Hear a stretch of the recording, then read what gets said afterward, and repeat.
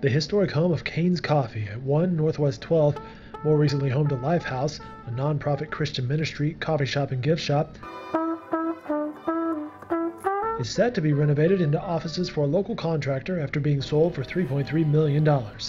Stan Engel, who sold the building to HDL Construction, provided a tour of the property Wednesday to Oklahoman reporter Steve Lackmeyer and shared details about its history.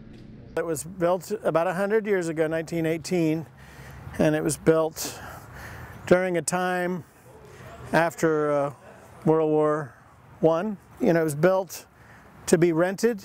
Sealy Mattress Factory occupied it. There was another extract company that occupied it, so they made extracts.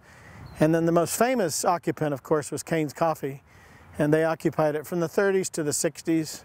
William Morgan Cain started his business just south of here in the downtown area, delivering coffee by hand, by himself, to businesses in a wicker basket.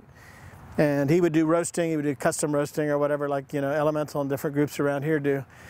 But when they needed this building, it was the perfect building for them. 50,000 square feet, close to downtown. They could bring in the beans right off of the railway here to the west. And then they could do roasting. They could do the roasting, they could do the grinding, they could do the packaging and the marketing. All the storage, everything took place right here. And it wasn't just coffee, it was coffee, tea, spices. They had a whole range of, if anybody's been in Oklahoma for 50 years or more, you know the Cain's name.